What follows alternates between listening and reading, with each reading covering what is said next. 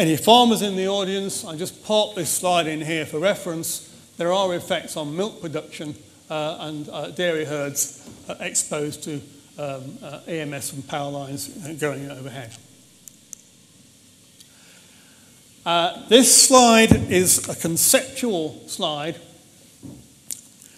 about why these magnetic fields from power lines are so biologically active, why we don't like them.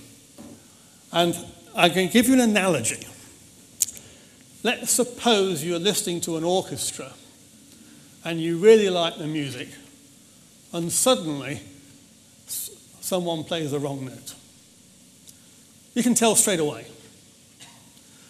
So your brain goes from liking something to not liking something. Now the point is, it's your brain doing the processing, not your ear. Your ear is sensing the sound, your brain is making the interpretation. There's such a thing as a biological response as distinct from how the initial sensor, whatever it is, works.